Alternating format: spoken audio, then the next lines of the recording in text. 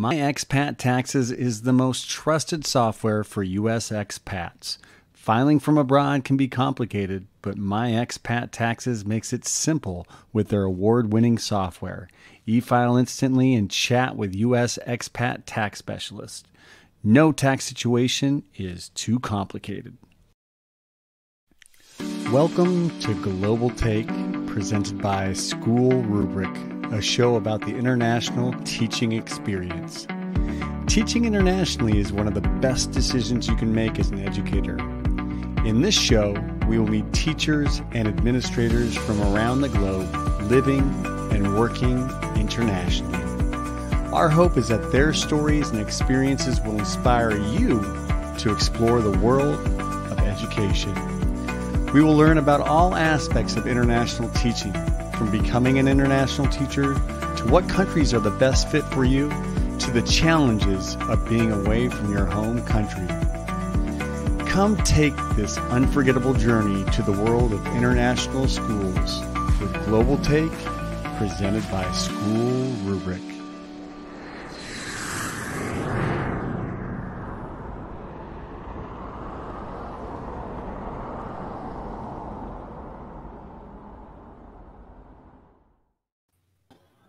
All right, everyone. Good morning, good evening, good afternoon, wherever you are. I want to welcome you to the summer episode of Global Take. My name is Wallace, Ting, and I'm part of the SchoolRubric team.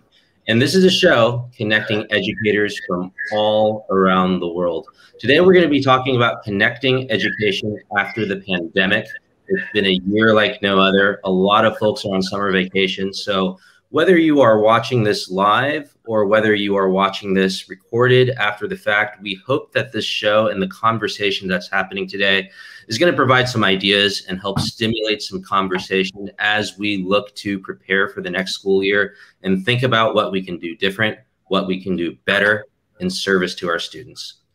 It's my honor and privilege today to facilitate today's conversation. We have three outstanding educators from literally all over the world. And I'd like to introduce them and like them to talk a little bit more about themselves.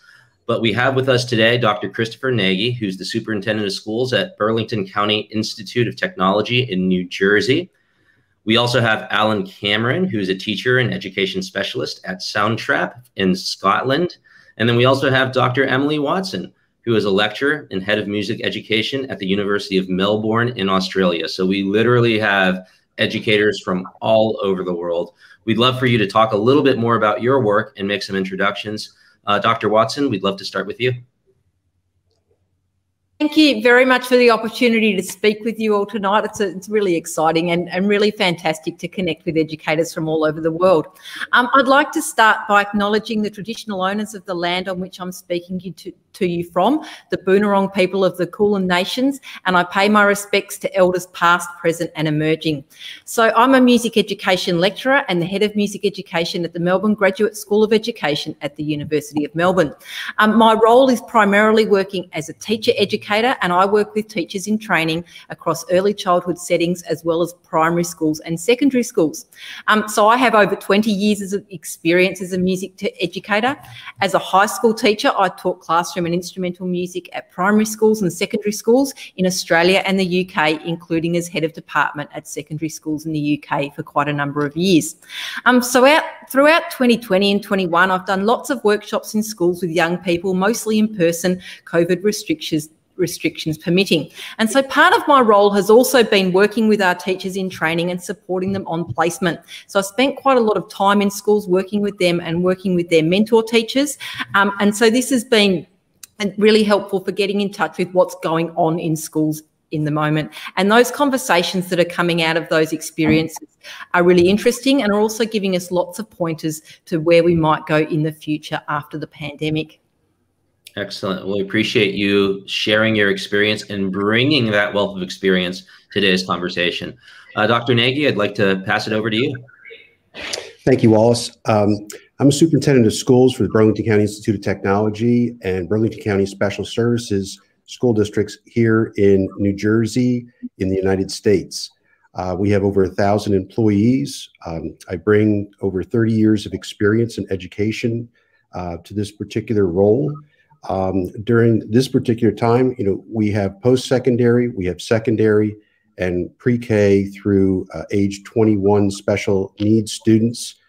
So we service a number of different students, and we focus on a career and technical education with over 33 different career technical education programs. I would like to just put out a quick shout out to all of the teachers and all the educators around the world, especially during this particular time. Certainly, I understand what it means to be a teacher. I know what it means to support over 1,000 staff members in my districts. And I just want to thank them very, very much, because they did the unimaginable. They migrated through the disruption in the hybrid environment. They had to balance family life and work, and they had to pivot, and many times without the resources to move through hybrid, virtual, and in-person learning. So we hope that this show globally addresses a number of those concerns, but we could not have done it without our teachers.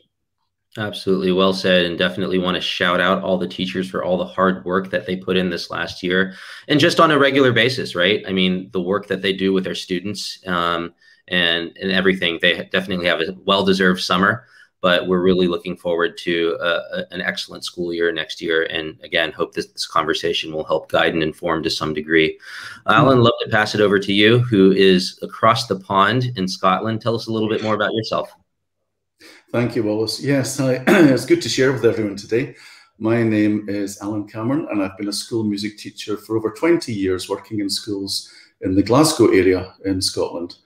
I've also been an education administrator with a couple of local authorities, one in a city in Glasgow and one in a rural area in the southwest of Scotland. And I changed direction in 2016 to work part-time with Soundtrap for Education, which is an online audio recording studio which allows young people to be creative and collaborative in podcasting and making music. I still work as a supply classroom teacher, and I was working with classes in Lockerbie Academy as recently as 2 weeks ago. I've also had the good fortune to have visited schools in the USA and Australia, and I often reflect on the similarities and differences in education systems, and I look forward to today's conversation.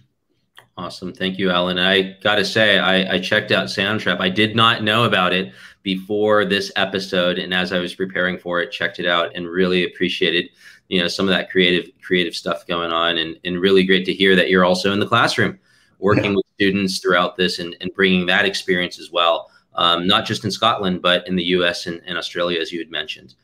Yeah. So with all that said, we have 5 prompts today that we'd like to guide through and have a conversation about. They're very forward-looking, and again, hopefully that they will stimulate some thought and some dialogue. So really, I would like to invite our panelists to challenge each other, to have a robust conversation, to have a robust dialogue as we discuss some of these reflective prompts. So we'd like to jump in the first one, which is talking about where the pandemic will go, or where education will go after the pandemic. Will education go back to where it was before the pandemic across the globe? We want to know.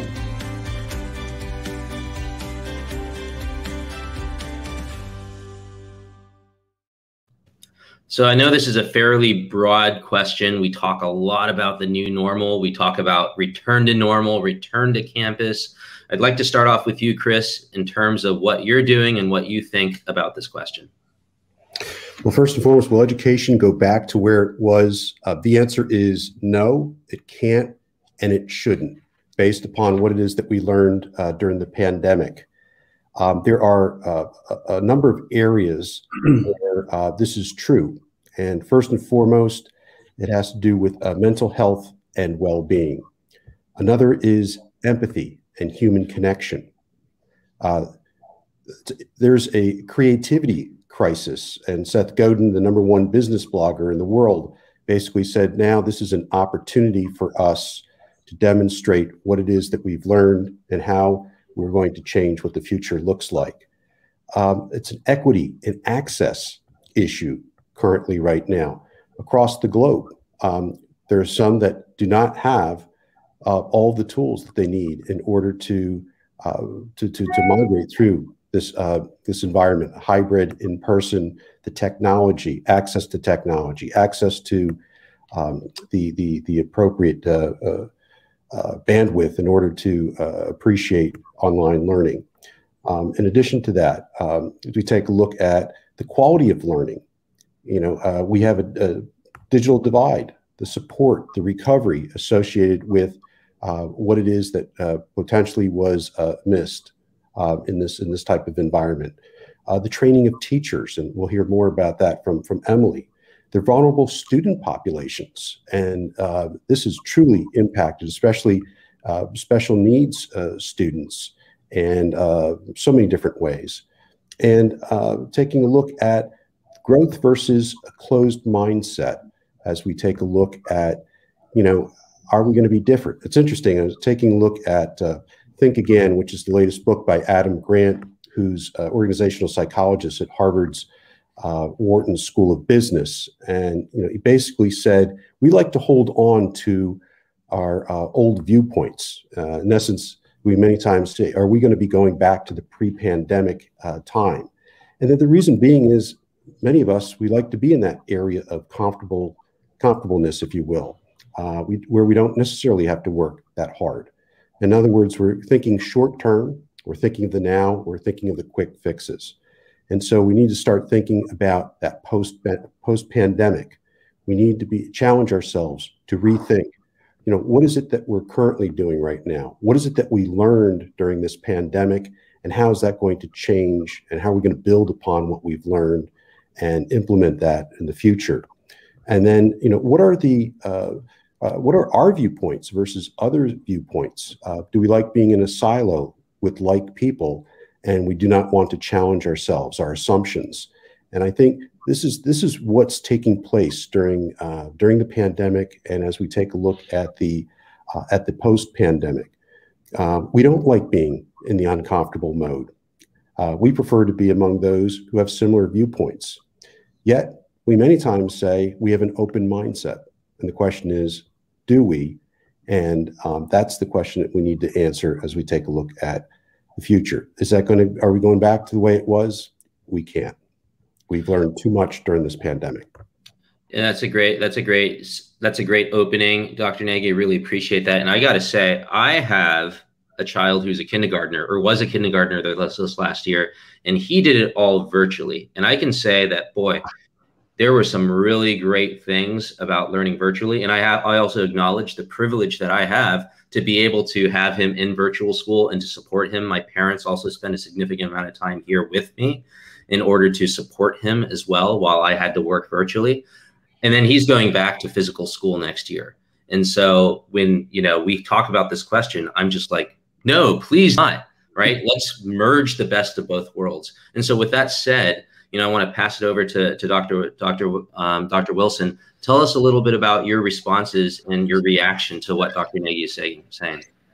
Absolutely. And I think that there's sort of more commonalities than there are differences between the quite different contexts. In Australia, we've had a lot less impact from the pandemic compared to other places like America and like the UK. However, we've still had schools in remote learning for a long time. So the schools probably spent 6 months of last year, and certainly our children who were starting school spent most of last year learning remotely, and that was really challenging for their parents and also for their teachers, but they certainly learnt some things for that.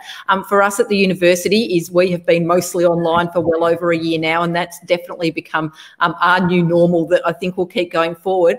One thing I'd pick up is about the use of digital technology. So that's something that teachers have been grappling with for a long time. Some are more comfortable than others with that, but I think this shift to remote learning has really moved that along, and everybody's had to get comfortable with it very quickly, whether that was something they wanted to do or not. And so I think that the possibilities that digital technologies have opened up for teachers and for students is that something that we can take forward. There's certainly challenges with that, and you've spoken about the equity issues, and I think we'll talk a little bit more about that later. They're definitely there, but I think and I liked Chris's comment about creativity, and the creativity crisis is really digital technologies offer some excellent possibilities for being more creative in what we do with our teaching and how we work with our students. Right. I'm wondering, Alan, as we kind of close out this first question, is this really a dichotomy? Is it back to normal or virtual/remote? Or is there a gray area where we can kind of take the best of both worlds and forge this way ahead? And then also kind of thinking about the existing organizations in place that in some cases, folks there don't know anything better but to go back to the way things were. Alan, what are your thoughts? Well, I agree with Chris and Emily, and I think there's now an opportunity to look at what education systems might look like further down the road. So if we try to return to things, only to the things we did pre-COVID, I would suggest, like Chris has said, I would suggest we're doing our children and young people a disservice. I think we can now build on what we've learned in lockdown, and that young people's education can actually be much more than it was pre-lockdown. So we're not going to just slip back to the old normal, as Emily is saying. There's also a danger inherent in the fact that some educators still need to be convinced that the quality with online learning can be really great. Just to give one example, I believe there's now wider acceptance of online working, and young people can now present themselves, for example, for assessment and exams at a place and time of their choosing. That could be a new development. So I agree with everything that's been said. Yeah, it's interesting. You know, I remember a long time ago talking about higher education when I would speak to colleagues about folks who are doing their master's degree or university studies. You know, as recently as 10 or 15 years ago, it was kind of a stigma associated. Well, you're doing it online. Is that real? Is that the same? Is your diploma any different? Do you have a special designation on your diploma? And I think nowadays it's one of those things where I'm studying online. Oh, okay. There's nothing different about it, or there's nothing perceived that's inherently different about the quality of the education. And I feel like obviously for K-12, for primary and secondary education, then of course, then this is the beginning of that, because we were never at scale with regard to digital implementation and digital tools and remote learning in that sphere. Let's move on to question number 2, talking a little bit about education recovery and filling that learning gap post-pandemic. How can schools, education authorities, and governments support education recovery effectively and equitably?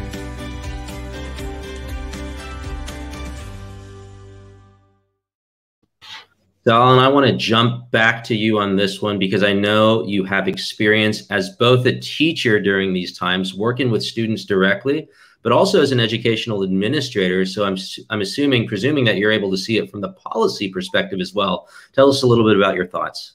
Yeah, thanks, Wallace. Yes, well, for schools, for education authorities, and for governments to support education recovery effectively and equitably, it depends on reliable data, on some good details, and then some very deliberate actions. Now, we know in March 2020, the decision was taken to close school buildings for the majority of learners in the UK as a result of the COVID-19 pandemic. But early evidence provided an indication that the impact of this was disproportionately felt by those living in socio-economic deprivation. Now, in the north part of the UK, here in Scotland, where I live, the Scottish Government commissioned an equity audit to find out more about this impact and the mitigations that were put in place. And the equity audit reviewed national and international literature and gathered interview data. Now, in supporting education recovery effectively and equitably, the following areas were identified. So there's 5. There was health and wellbeing support. There was digital infrastructure and connectivity. There was support for parents and families. There was support for teaching provision and the quality of learning. And then there was a specific supporting recovery in 2021 plan. Now, Education Scotland, which is the education wing of the Scottish Government, if you like, this year is continuing to widen access for all learners via what they call the National Learning Offer, which provides live, recorded and supported learning resources for learners at all levels. And we have a national DigiLearn team, and they provide a range of strategies, tools and guidance to support learning and teaching remotely. And activities have been developed to help families and practitioners support learning at home during the recovery period.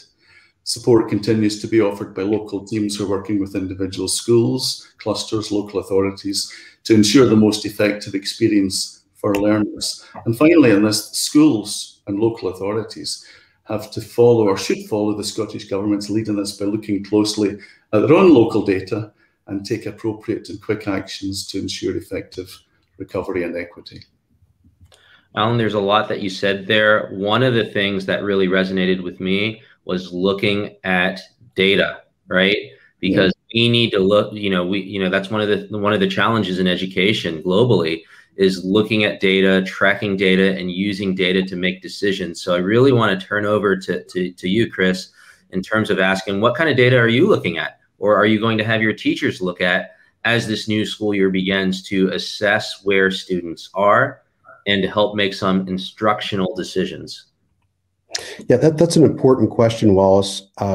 Our staff took a look at what it is, the basic metrics. So you basically have, are the students getting it? If they're not getting it, what is it that we're providing them to support them? So you not only have grades and tests, but you also have the ability to look at online. How are the students engaged? What type of group work are they doing? What is the level of participation? Then at the same time, we've run into this, and I know many of my colleagues have in the United States, where there are a number of students who did not want to be on camera, and that's an equitable issue for various reasons. It might be the home situation. It might be what it is that they're wearing. So in terms of the metrics, we're looking at not only testing, but we're also looking at observable focus areas by the teachers. And then we also had all of our staff and our guidance counselors and other support staff that were there to hold office hours and to meet with our students and to collect additional information, and then to provide the appropriate resources to those students. We also had educational coaches, and we had teachers assisting other teachers in order to migrate through this so that we could provide the very best education in that particular environment. Emily, I want to just maybe close out this question by flipping the script a little bit. I know we talk a lot about students who've been struggling, equity issues. Obviously, it's very, very important. We want to make sure that we're meeting all students where they are. But part of meeting all students where they are is also acknowledging that through the pandemic, some students have actually been quite accelerated. Some students have actually thrived under this circumstance. So what kind of advice or thoughts do you have for teachers in schools meeting the needs of students who say, this year has been great for me. I've learned a ton. I enjoy virtual schooling. I enjoy this new format.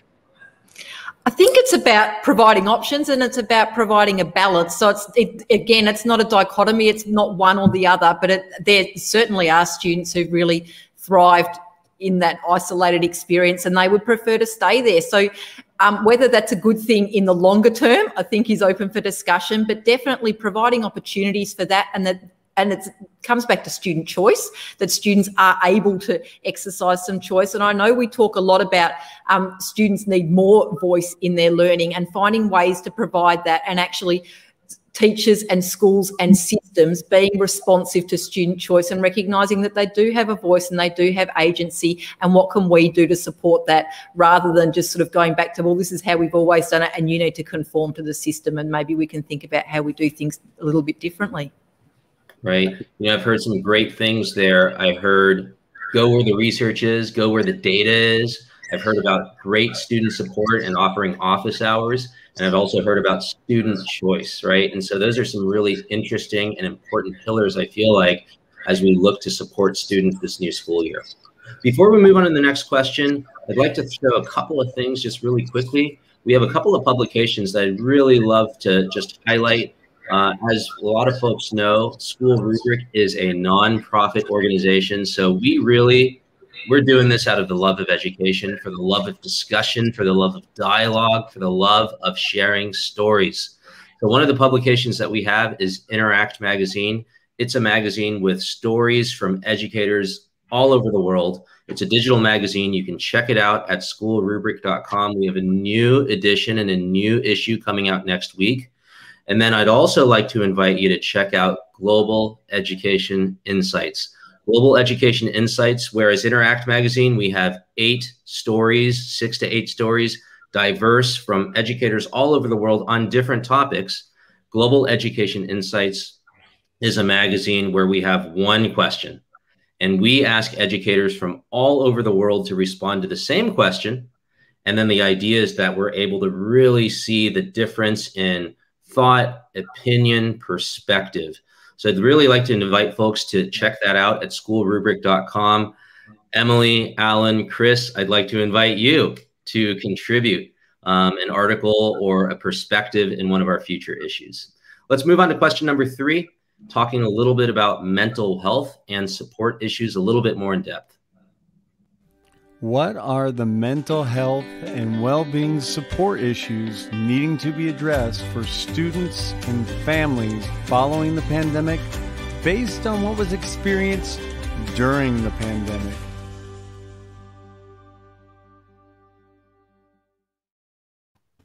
So Chris, I know you dug into this. You talked a little bit about this in the first 2 questions, but let's go a little bit deeper. Talk to us a little bit more. Let's peel back that onion. Thank you, Wallace. First and foremost, I think there are 4 prongs to look at this. One is taking a look at building safety and inclusive environments where students feel like they can be in a position where they could thrive and be supported. And then supporting the social and emotional needs, not only the staff, the students, but we have found a significant need to also help our families. And that's just firsthand, and I'll comment momentarily about that. And then the support of mental health, again, staff, students, and families. We're taking, in the United States right now, the government has provided, the federal government as well as states have provided funds to school districts to create programs for mental health support, not only for the students, but for the staff and for families. And then last but not least, support of the subgroups. We have vulnerable student populations, and significant efforts need to be there to support them and to give them that extended learning and the social and emotional supports in order for them to thrive in the classroom. You know, it's interesting, you know, we've heard during this pandemic that it's the United States of anxiety. And you know, in an article I read in January 2021, 40% of adults are reporting experiences of symptoms of depression and anxiety. That's 3 times more than in 2019.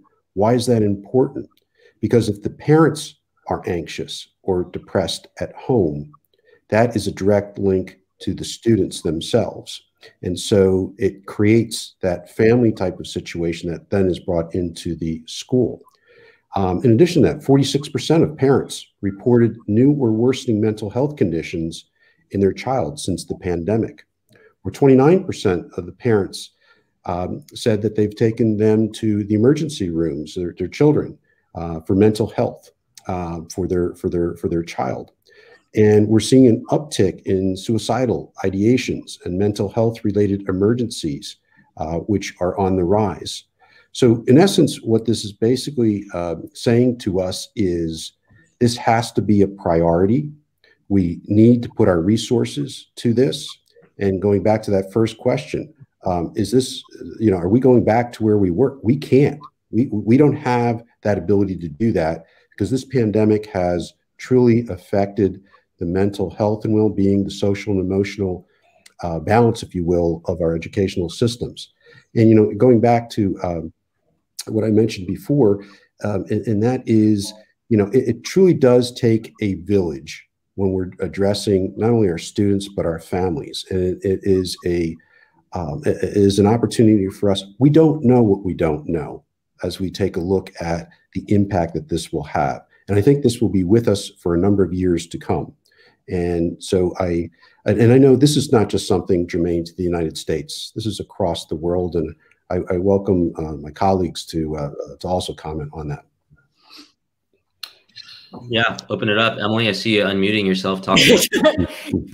Yeah, I'm glad that Chris spoke about the impact on students and families, and I'm really seeing the impact on teachers in schools. And so I'm really pleased that Chris started with a big thank you to them, and I would echo that. And I think the workload for them has been overwhelming. That chronic stress that they're now dealing with for well over a year. You can really see it starting to catch up, and the amount of support that they're providing to the students in their care and then to the families as well. That's something that is ongoing, but that's also taking quite a lot from them. So I think we've really got to find ways at supporting teacher wellbeing and building their capacity to support the students and the families that they're working with.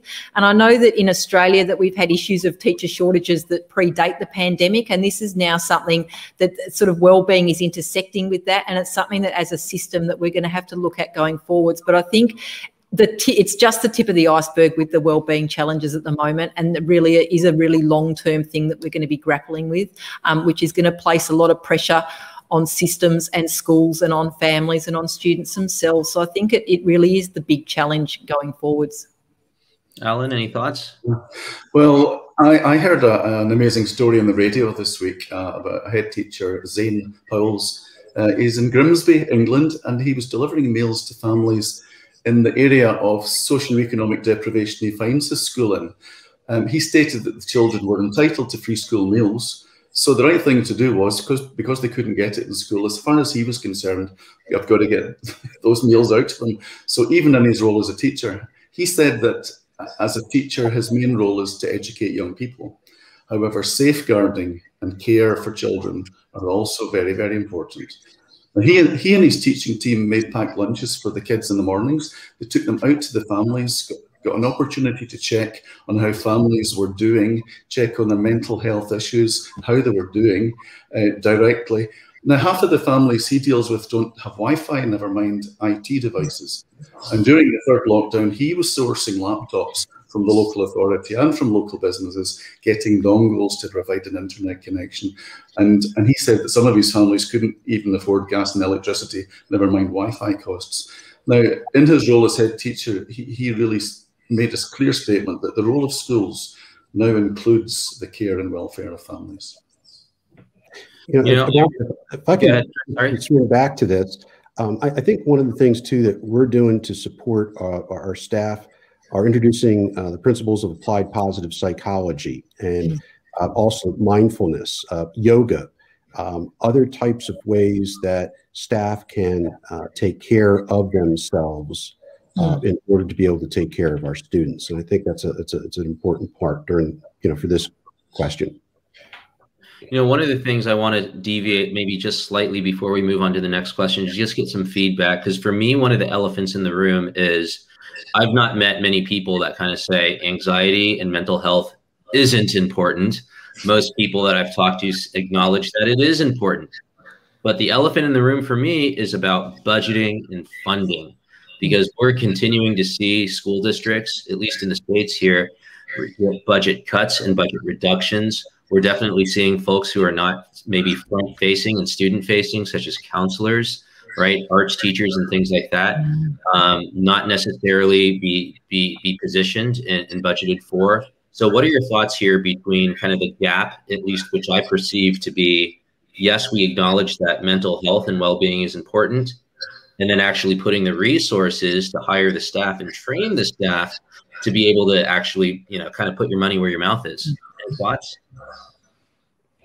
Well, in the United States, as I noted earlier, there are trillions of dollars that are going toward school districts and states in order to be able to provide these types of resources, unlike I've ever seen in my lifetime.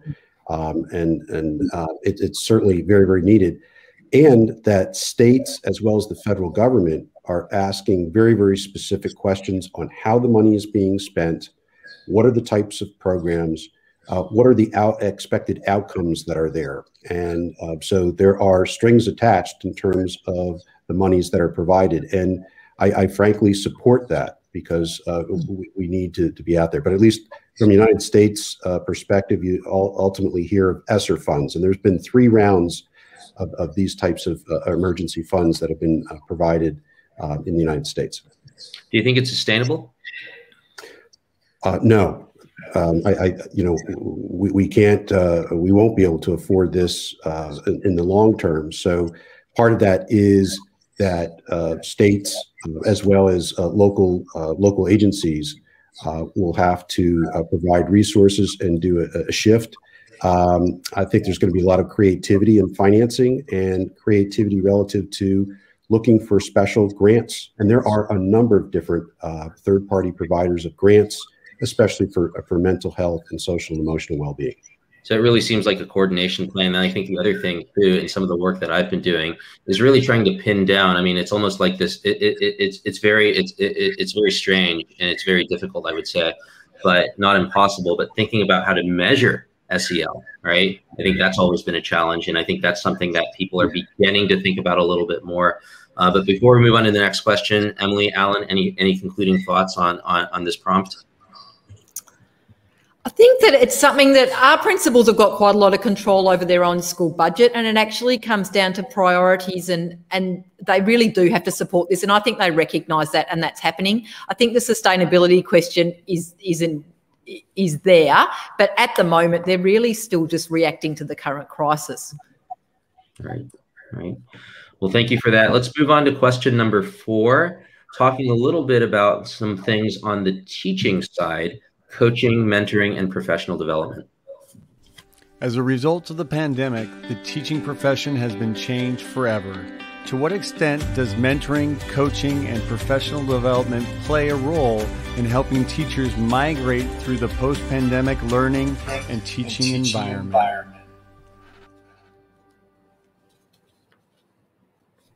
All right, Emily, I know that you do a lot of work with teacher preparation. I also know you have a video that you'd like to share. So put it up for us and tell us what we're looking at. Sure. So earlier in the year, I was speaking with one of my colleagues in Scotland, who Alan also knows, and our students were in lockdown and they were facing remote placements, and they were experiencing some sort of pretty serious wellbeing challenges. It was also starting to become a bit of an engagement challenge, which Chris spoke about earlier.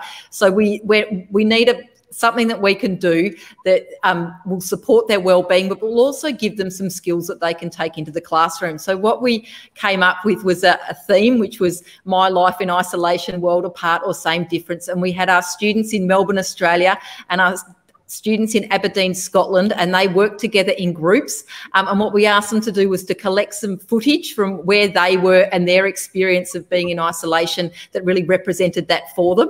Then they came together in their groups and they put their footage together, and then they created some music in Soundtrap, which Alan was talking about earlier. We've been using Soundtrap for quite a while. We really like it to use with school students because it's online, it's cloud-based, you can collaborate from anywhere around the world, but it's also got the Soundtrap for Education provides a safe space. So safeguarding, and particularly online, is really important for us as well. So that is something that we're also always very mindful of. So that's particularly attractive for us, and a reason why we do use it with our students and encourage them to use it with their students. So there was 80 of them, and they came up with these really lovely 1 to 2 minute pieces of moving image and music that they created themselves. And so I think we've got a short one to show you now.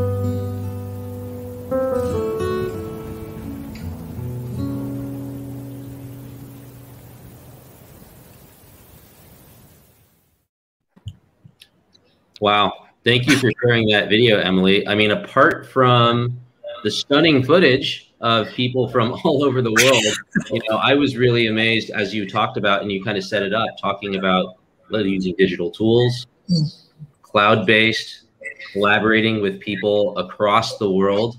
I thought that was pretty amazing. Thoughts, reactions? Yeah, go ahead, Emily. So the sort of outcomes that came from it, one of the things we asked our students, well, what did you enjoy the most? And the thing that came back was that they connected and that they made new friends. And so that was sort of really heartwarming for us. And there were some really terrific musical outcomes from that as well. But what really made a difference to them was that opportunity for connection and collaboration with people that they didn't know. Alan, talk to us a little bit about your experience, because I know that you were kind of one half of that collaboration or involved to some degree. Well, I was working with Aberdeen University and with the lecturer Pauline up there, and we just got in touch. And Emily was already using Soundtrap in Melbourne anyway. It's a global product. The bottom line is that it's a collaborative opportunity for young people. As Emily says, that's the big part in it. Young people like to work with other young people. And the fact that you can now do this in a global way, in an easy way, in a safe space way, is really quite exciting. Chris, are we going to see your students participating next year in something like this? Or maybe they already have? Actually, we are participating in it, believe it or not. And part of what we're also doing is it's not just for students, but it's also for our teachers. For example, our Spanish teachers are able to use that in terms of just allowing certain pronunciations to be shared. There's so many different ways, but it's an opportunity. It's a tool like many of these others to extend learning any place, anytime, anywhere. And I think that's the future of education. Yeah, that's right. I think that's well said. And, one of the things that, really warms my heart is thinking about students just from all over the world collaborating. And I think the cool thing too is that, a lot of times when our kids used to do projects, it used to be they would just show it to their parents, right? And they can still do that. But guess what? We've now opened up a world of possibilities where they can share their work with other students, other schools, other people all across the world. And I think it's a very powerful thing, because the more feedback people receive and the more opportunities they have to share, I think that's a good thing. Let's move on to our final question today. It's been, wow, almost an hour. We've had 4 really great questions, but we have one final question talking a little bit about the growth mindset. To what extent is there a mandate to maintain a growth mindset and ability to rethink and reimagine how education is delivered in the future?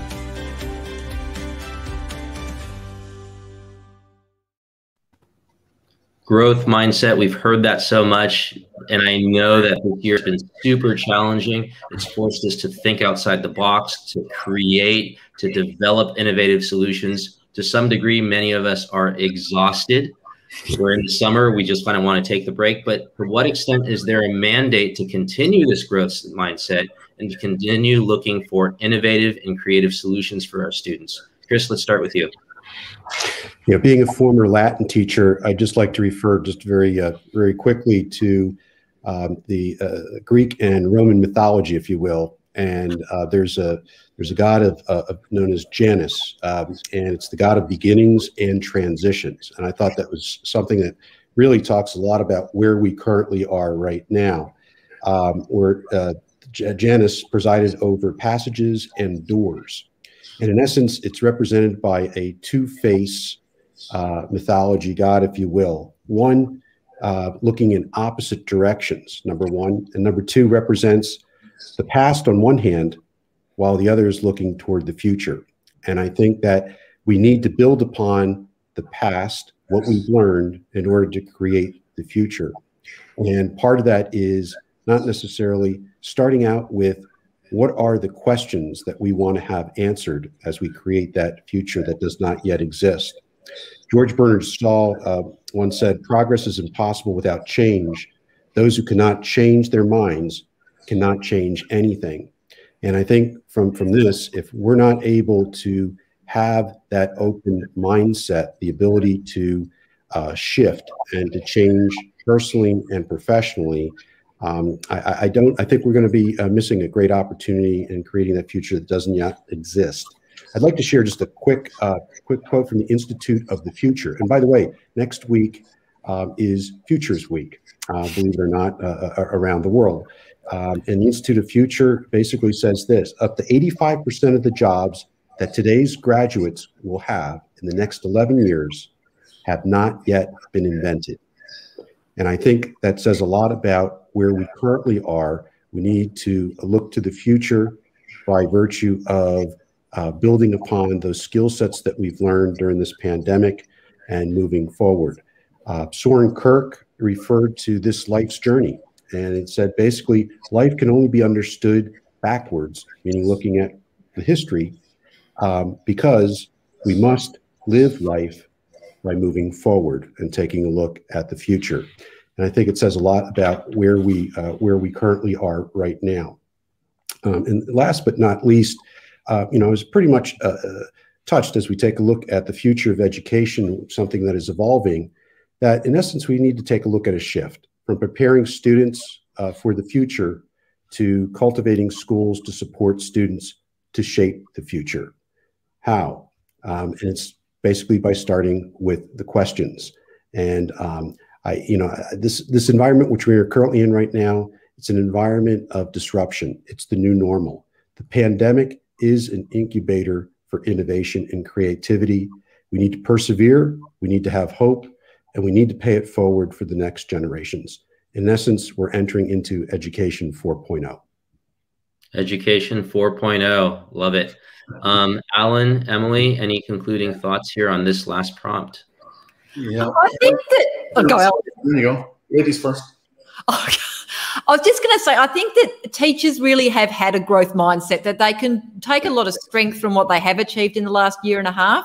And maybe it's about finding ways of sustaining that moving forward. But I think that they can be really proud of what they have achieved.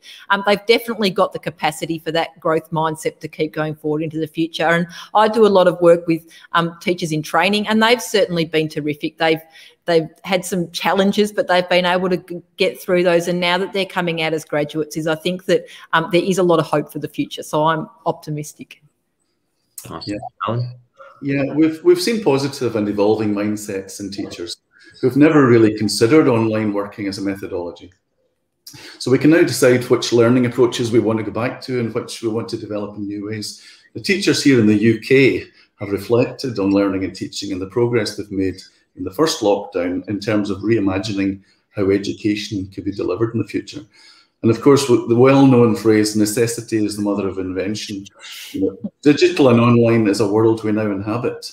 And I think that this means we now need to embrace all the potential benefits of technology in our teaching. Well said, well said. Well, that's all the time that we have, and this is a great way to conclude. I have really appreciated the conversation and the expertise and the collective wisdom that's been brought here today. Before we conclude, I just want to remind folks of a couple of things. The first one is about our Facebook group. It's Global Educators Network. We have a Facebook group. You can look at the bit.ly link down below. And that's just a place for us to continue the conversation, to post things.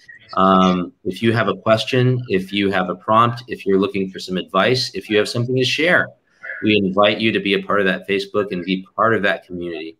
And the other thing that I want to do is talk about next week's episode, or our next episode of Global Take. I was privileged to facilitate today's conversation. Those people who are fans of the show and really watch know that our usual hosts, Brian and Nick, our usual host, Nick, will be back next week and talking a little bit about transgender athletes in international schools, a really hot topic, a really important topic for us to talk through. What are the different situations and how schools are approaching that? So we'd like to invite you to attend and participate next week. So again, I want to thank Dr. Emily Wilson, Dr. Christopher Nagy, Alan Cameron. Thank you for being part of this conversation today, contributing your experience and insight, educators from all over the world. And we hope for those of you watching that this has been something that has been stimulating for you and has caused you to do some reflection. And so I want to wish everyone a happy summer and a restful summer as we gear up and prepare for this upcoming school year. Thanks again, everyone. Thank you. Thank you very much. Take care. Thank you for watching School Rubric on YouTube. Make sure that you like, follow, and subscribe in order to stay looped in on all of our diverse collection of shows, interviews, panels, tutorials, and more from educators around the globe. And visit us at SchoolRubric.com for even more great content, such as our online articles, Interact magazine, featured podcasts, and more. Thank you.